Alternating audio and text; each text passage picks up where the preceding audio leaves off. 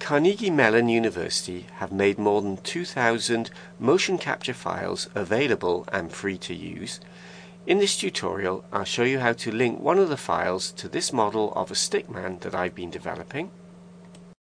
Carnegie Mellon University have released more than 2,000 motion capture files that are free for all uses. Bruce Hahn has converted the files to the Bvhacker format that can be imported into Blender. If I click the link to his site, he's created Motion Builder friendly versions, 3D Max friendly versions and DAZ friendly versions. I found the DAZ versions gave the best results. If you scroll down, there are the zipped Bvhacker files. You need to download at least one of these. Inside each zip file are folders with the motion capture files in, and an index file which lists what each file does.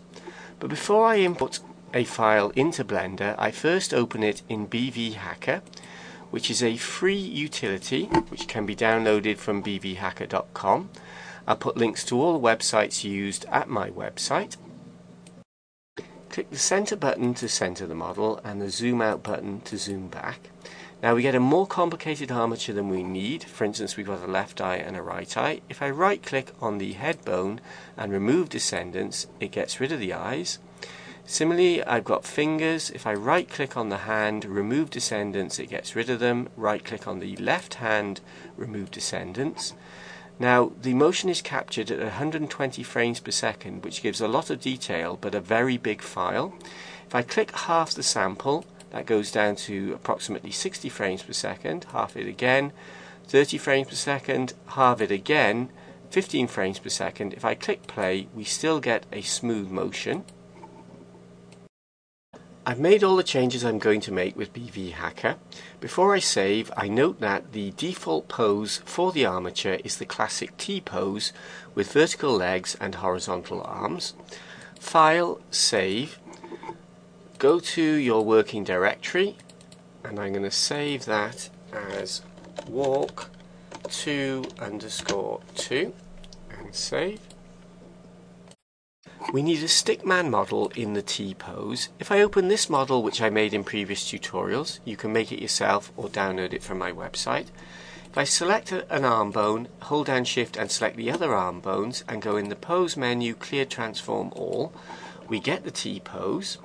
If I select the skin and click the modifiers button and apply the armature modifier, and I'm going to delete the subdivision surface modifier. Now if I select the armature, go into object mode and delete it, we have the T pose. To import the armature, File, Import, Motion Capture. Go to the folder where you saved the file edited in Bvhacker and select it. Set the scale to 0.05 and import.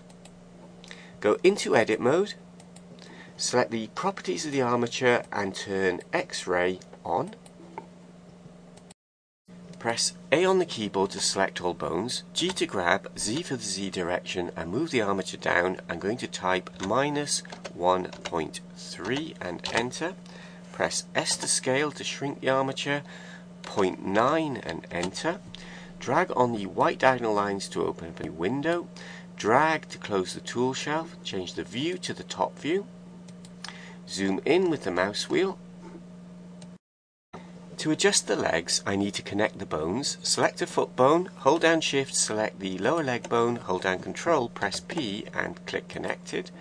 Select the lower leg bone, hold down shift, select the upper leg bone, control P, connected.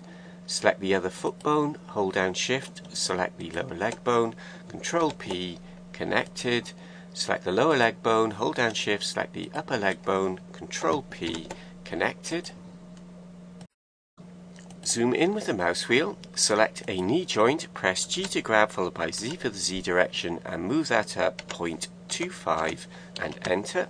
Select the other knee joint, G, Z, 0.25 and enter.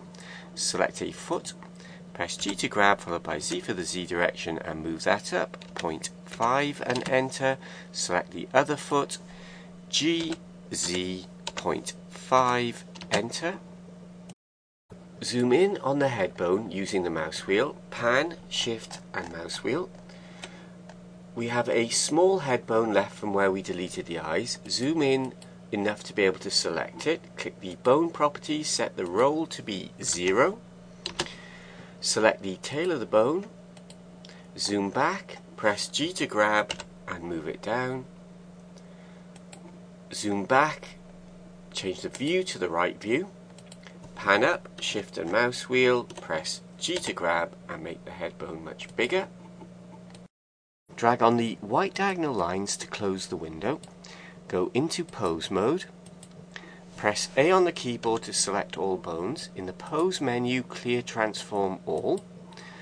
Select the skin. Hold down shift and select a bone. Hold down control and press P and set the parent to Armature Deform with automatic weights. Zoom back with the mouse wheel and drag with the middle mouse button to rotate the view. Click play and the stickman performs the motion. Zoom in with the mouse wheel and pan, shift and middle mouse button. I don't want the T-pose at the beginning, so I'm going to simply remove the keyframe. Now if I rewind, the T-pose is gone. The motion is a bit quick, so I'm opening a new window. I'm going to make the new window a dope sheet window, and I'm going to scale the keyframes S to enter. Now if I set the total length of the animation to 75 and press play, the speed of the motion is about right. If I click the armature settings and turn X-ray off and set bone display to wire,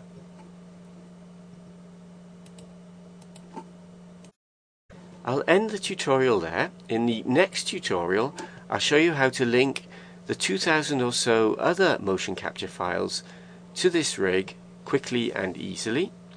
As usual, I'll put the start file and the end file at my website www.freemovies.co.uk at the Blender channel there. Thanks for watching and goodbye.